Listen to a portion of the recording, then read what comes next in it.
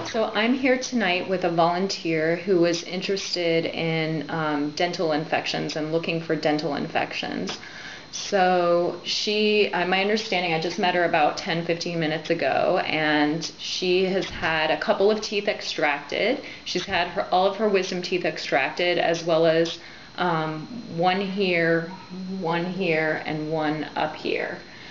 So 3 teeth extracted, as well as the wisdom teeth. And when she had number 15 extracted, I think is when she said she felt like her health had started to decline a little bit and she wasn't feeling as well. So she's suspicious, I think, of number 15. But while we're here, we'll just kind of go through all of the teeth.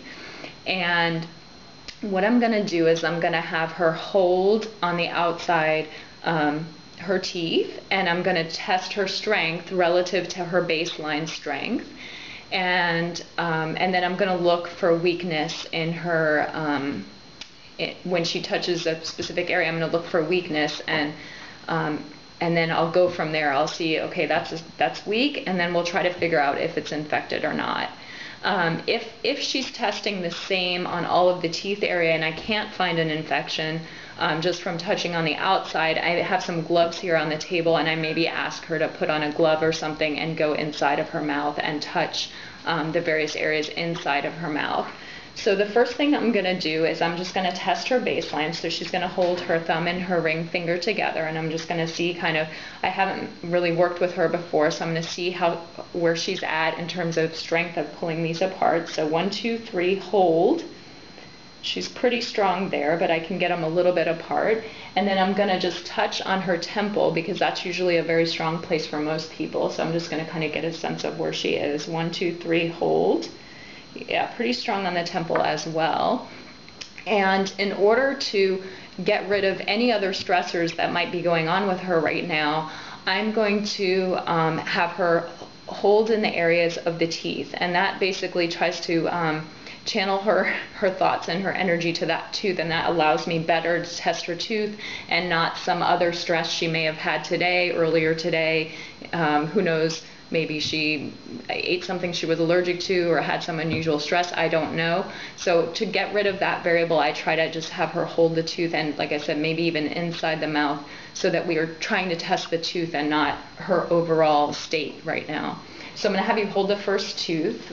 That's the upper extracted tooth, right? Mm-hmm. Okay, and what I'm going to ask you to do is really go kind of above the tooth onto where the root would be, like on the upper above the tooth, and hold there. I'm going to ask you to hold. 1, 2, 3, hold. Actually pretty strong on that one. Move back to that wisdom tooth in the back there, where the wisdom tooth used to be. Up back, kind of above the tooth where the root would have been. 1, 2, 3, hold. Pretty strong there as well. Now move down to the bottom, but let's go for the wisdom tooth there. Yeah. 1, 2, 3, hold. A little bit weaker there, so that's a suspicion. And then you've got an extracted tooth, right, on that side? Number there. Right there. Okay, and hold again, like a little bit below where the tooth was. 1, 2, 3, hold. Yes, super weak there. So that I would say that's definitely something going on in there. And where's your next one? Let's see, over in there. Yep. Okay, 1, 2, 3, hold. Actually, not too bad there. Pretty strong. And move back to the wisdom tooth in the back there. Number. I guess it's what, number 32 back in there. 1, 2, 3, hold. A little bit weak. I'm going to do that one again. 1, 2, 3, hold. Yeah, a little. I'm a little suspicious of that, but not as much as I am of down here. Mm-hmm. Move to the top wisdom tooth. Yep. Okay. 1, 2, 3, hold. Let's do that one more time. 1, 2, 3, hold. Let's hold now in the front, where we don't, maybe not right on the midline, but right next to the midline. There we go. 1, 2, 3, hold. I just want to get a sense. Yes, she's pretty strong in there. Now go back to that back wisdom tooth. 1, 2, 3, hold. Yeah, that's suspicious in there as well. So I'm getting suspicion here, here, and definitely here. The other thing I want to mention, when she started getting towards the midline, what I was doing there is just trying to test a tooth that's probably doing okay, just to, again, relative to each other, just to compare this tooth to back in here so I can see what a healthy tooth looks like for her, or a tooth that we think is healthy compared to that back cavitation site. So the next thing I'm going to do, because I don't think I need to have her go in her mouth or put on a glove, because I definitely get weakness here, here, and here. These could be two possibilities as I see it, or that I'm aware of. One is that it's infected. That's the most likely possibility. That's why she came here and volunteered. The second possibility would be that it's some kind of an osteopathic problem. Maybe her bones, when they came together, they're twisted, or you know, your head's like a 22-piece puzzle. Maybe one of the pieces is misaligned, and so there might be some structural problems in there. Seems pretty unlikely based on what she's telling me, but you never know. So to sort all of that out, I'm going to have her hold these antibiotics on her tooth area. So she's going to put the antibiotics on the various area and just hold the bottle against her mouth. This one here is amoxicillin. This is my first guess. There's just a couple of pills in here. Amoxicillin is usually pretty good at dental infections. So what I'm looking for is that when she holds the bottle relative to when she puts it down, when she puts it down and just holds the tooth, I know she was weak in those areas, and now I'm going to have her hold the bottle, and I'm going to see if she's strong now, or stronger. And that will tell me that this amoxicillin would actually be helpful for that area to make it strong. Now the problem with amoxicillin is that if you take oral amoxicillin, it's not going to actually get to that area because there's not much blood flow. There's usually cavitations there and jawbone and things, and so the blood doesn't really get there, so the antibiotic doesn't really get there. But for testing purposes, I find it's pretty useful to help me figure out if it's actually an infection or not. So I'm going to have you first go back to this. I didn't number 15 on the bottom here. I'm going to have you go to that first without the bottle, just because I was getting a lot of weakness there. I want to start with that one. And kind of, again, kind of below where the tooth was. So 1, 2, 3, hold. Yeah, super weak. And I'm going to take the bottle, put the bottle kind of right on there. 1, 2, 3, hold. Still pretty weak, actually. 1, 2, 3, hold. Okay, try without the bottle again. 1. Oh, wait. There you go. 1, 2, 3, hold. I think it's a little bit stronger with the bottle. Let's try one more time. 1, 2, 3, hold. Yeah, she's a little bit stronger with the bottle. She's still weak, but she's still a little stronger with the bottle, I think, on that one. Let's go to, over to here. Let's put it on the bottom one that was, yeah, right in there. 1, 2, 3, hold. Yeah, super strong now there. Let's try without the bottle and just hold that same area. 1, 2, 3, hold. Yeah, so she's definitely much stronger with the bottle there. And then we had the upper on this side. So let's hold in the upper on this side. Let me test that again. 1, 2, 3, hold. Okay, and let's try with the bottle. 1, 2, 3, hold. Yeah, the bottle helps, the amoxicillin is helping a little bit there too. Seems to really help here and not quite as much here as I had hoped. I'm going to try I have another sulfa antibiotic here. Again, just the same thing with a couple of pills in here. So I'm going to have you hold that on number 15, the one on this side, because that was the one that I'm most worried about. So, yep, down in there. 1, 2, 3, hold. Okay, try without the bottle now, without the, just hold in that area on the bottom, on the lower. The lower. Yeah, 1, 2, 3, hold. Now try with the sulfa in the same place. 1, 2, 3, hold. Yeah, okay, much stronger with that. Okay, so whatever infection she has, I'm getting that it's actually, the sulfa is actually treating it, sulfa antibiotic is actually treating it better than the amoxicillin, which is surprising. That's the first time I've seen that. But both of these are often, can be used for dental infections, spirochete infections. So the next thing I'm going to try, because I'm pretty sure it's an infection, I'm going to try my trusty ozonator here, my fruit and vegetable washer, and I don't want to blast this in her face, so I'm going to turn it on just for a couple minutes, or just for a little bit here, just to get some ozone going in this tube, and I'm going to then have her hold that on her tooth area. My preferred method of treatment for dental infections is ozone injection, so this will just kind of give us a sense of how well the ozone will work if she does decide to try it. So now I'm going to unplug it, and I'm going to have you hold this on number 15 down there. There you go. And your fingers again. Okay, let me see your fingers. There we go. 1, 2, 3, hold. Oh, pretty strong with that. One more time. 1, 2, 3, hold. Yeah, I can't even get her apart. Okay, let's try holding number 15 again. Okay, 1, 2, 3, hold.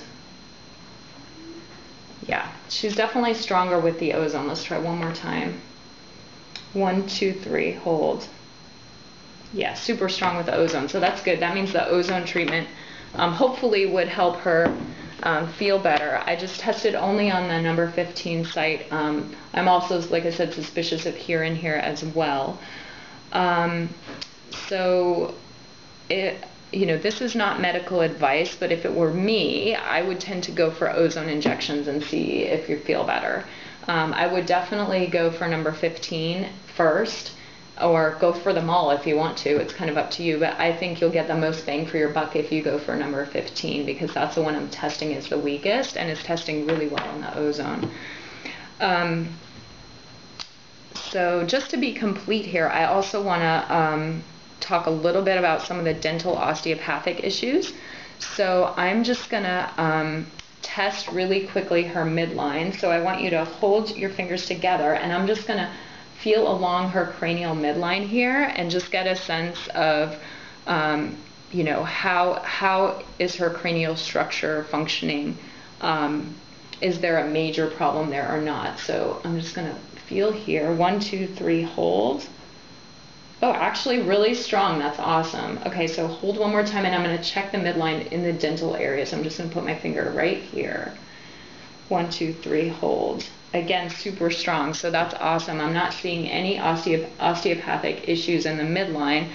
The next thing I want to test with her is I just want to test her bite. Sometimes with structural problems in the cranium, if we add depth to the bite, they say depth heals, and I've seen over and over on myself included that if I increase the height of my bite, I actually feel better and I get stronger. So I'm just going to try that out with her since she's here to look at dental issues. We're just going to look at that really quick. So I'm going to ask you to hold your fingers, and I'm just going to test your baseline here. 1, 2, 3, hold. She's testing pretty strong after that ozone. I think you really like that. And then I'm going to ask you, these are just four or five popsicle sticks that I taped together with medical tape, and I'm just going to ask you to open your mouth and bite on it, and just bite down. There you go. And now 1, 2, 3, hold. One more time. 1, 2, 3, hold. Okay, now I'm going to take it out and bite down. Not super hard, just do a nice bite. 1, 2, 3, hold. Oh, cool. So she's actually testing weaker with this than she is without it, which is really cool. It means that I don't see any problems in the midline, and I actually don't see any problems with the bite. I'm assuming you don't have any TMJ problems. I